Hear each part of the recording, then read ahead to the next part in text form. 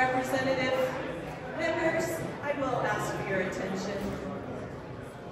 Representative Catlin, it is an honor to serve with you and to star in your first Broadway production.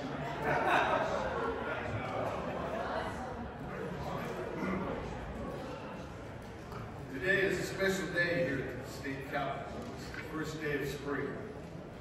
This is the time that the invertebrates such as butterflies, bees, and ladybugs start to reemerge. Joining us today is Rosie the tarantula and Butterfly Pavilion's own, and I won't try this word, spider handler, Duran and Today they herald the arrival of spring and honor our very own Mother Nature. Madam Majority Leader. Madam Speaker, spring is the return of the tiny giants of the animal kingdom, invertebrates.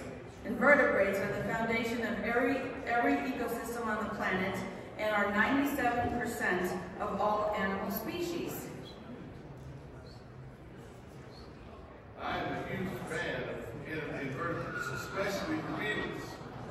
My favorite is John.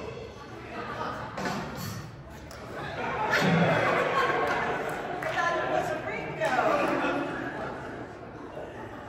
Madam Majority Leader. I hear that when Mother Nature created butterflies, she just threw a stick of butter out the window and watched it fly.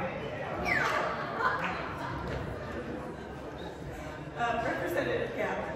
The Butterfly Pavilion has entered into an unprecedented partnership with Colorado State University to increase research on invertebrate species and provide opportunities for aspiring biologists, agriculturalists, and conservationists for more worldwide awareness and support of invertebrates. Madam Majority Leader. The Butterfly Pavilion's educational program reaches over 144,000 children yearly. They conduct research and conservation projects in Mongolia, Tunisia, and Sumatra.